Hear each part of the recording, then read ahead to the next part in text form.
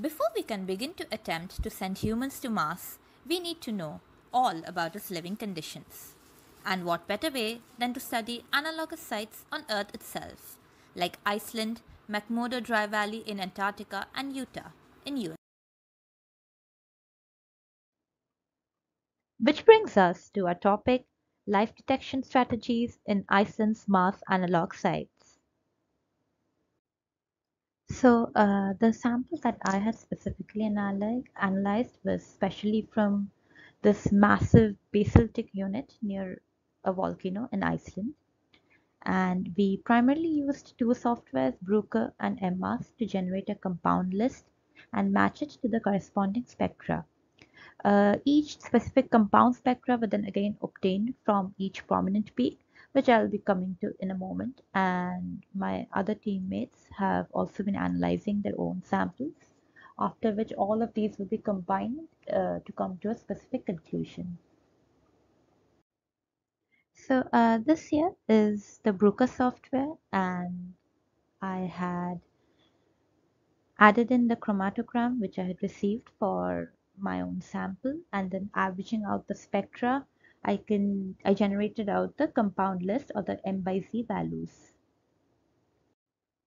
You can see to your left that we have shortlisted around 4 to 5 peaks, like peak 7, peak 10, and we have their corresponding M by Z and intensity values. And this has been copied onto the MMAS software, where we will do a series of steps like peak. First of all, we are going to do peak processing, where we are going to select our MALDI-TOF PSD, which is our instrument, and then we are going to do further analysis.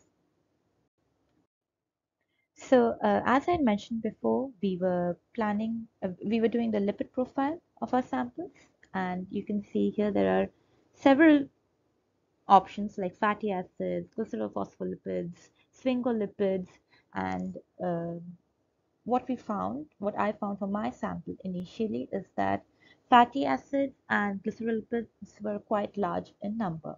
Now, of course, this can vary according to sample to sample. And of course, after this, we need to generate our compound list. And as we can see here at the top in the top image, there are some red dots, which means that there's some false positives. So we need to remove these false positives first before we can continue with the analysis. And after we have removed that, in my next picture, you'll be able to see the isotopic alignment. And then again, we'll have to adjust the tolerance levels, and then again generate compound lists by annotating it. And finally, as you can see here, is the final report that we need. The green dots, which you can see, are the samples or the compounds which have been analyzed. This is peak 10, and as you can see, we have analyzed sphingolipids. Um, Now, of course, we need to make sure that the error value is not too high.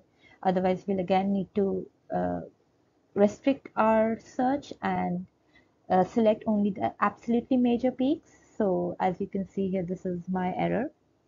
And after this is only for one peak out of the 5 peaks that we had chosen at first. So of all the 5 peaks, we'll have to do the complete lipid profile.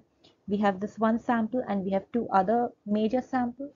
And then all of these will again be combined to get proper results about what is exactly the lipid profile in that area of Iceland. And after this, after corroborating the results, we are going to publish it into a manuscript.